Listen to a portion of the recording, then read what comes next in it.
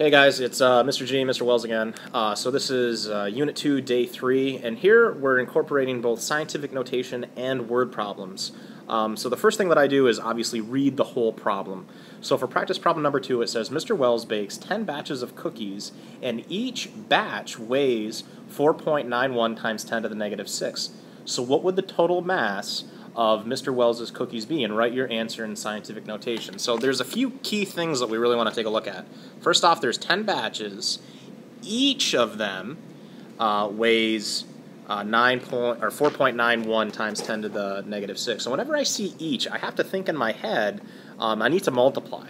All right, so I'm just going to rewrite 4 times 0.91 times 10 to the negative 6, and I'm going to multiply that all by 10. All right, and this is pretty straightforward. All right, now remember from Unit 1, if there is no exponent, there's an invisible 1 up top.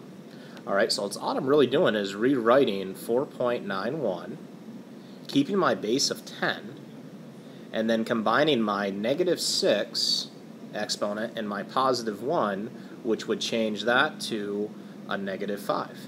And that's my final answer.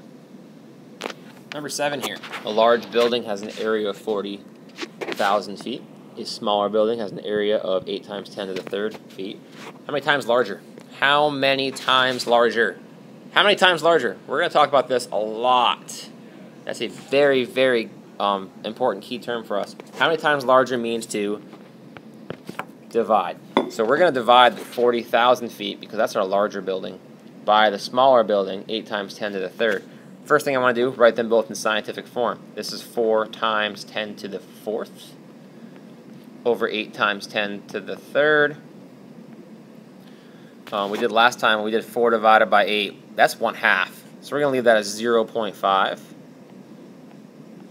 times 10 to the 1. Notice this is too small, so I've got to make that 0.5. I've got to make that a little bigger to 5. See how I made this larger? I make the exponent smaller. So instead of 10 to the 1, it's 10 to the 0. So we can leave that as 5 times 10 to the 0. Or, remember from Unit 1, 10 to the 0 is actually just 1.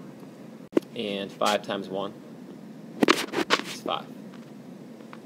Either answer is fine. This one's good. That one's good too.